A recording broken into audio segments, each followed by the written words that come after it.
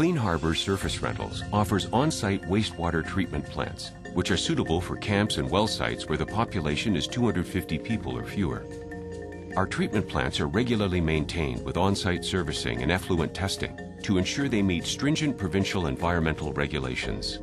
Clean Harbors can handle all regulatory obligations, including site permits, third-party site inspections, effluent quality monitoring, and regulatory reporting if requested.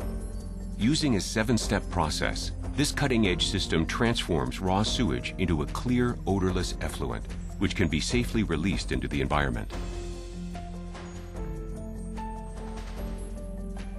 From the on-site accommodations, raw sewage is pumped into the primary settling tank, and air is introduced into the tank to promote the growth of bacteria and begin the bacterial treatment process.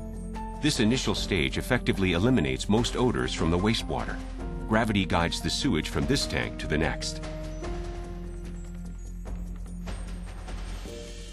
In the second settling tank, fats, oils, and grease separate and float to the top, creating a scum layer, while solids sink to the bottom to create a sludge layer. Anaerobic bacteria serve to digest the wastewater and break down any unwanted waste particles.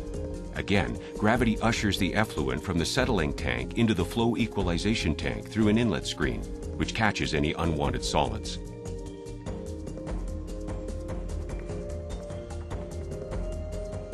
This tank acts as a holding area and prevents any fluid imbalances in the system. Float switches within the tank control the operation of a progressive cavity pump, which ensures that a steady and even flow of waste moves through the system close to 24 hours a day. From here, effluent is pumped into the next tank.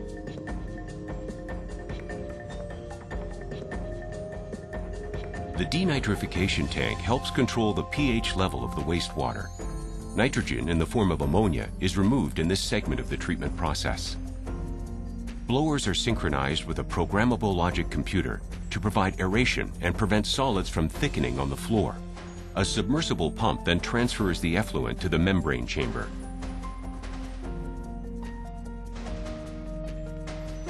While in the membrane chamber, the effluent is filtered through a series of individual membranes. The pore size of the membranes is fine enough that they catch suspended solids, bacteria, parasites, and most viruses. The leftover bugs create a miniature bioreactor in each membrane to digest any organic matter that enters.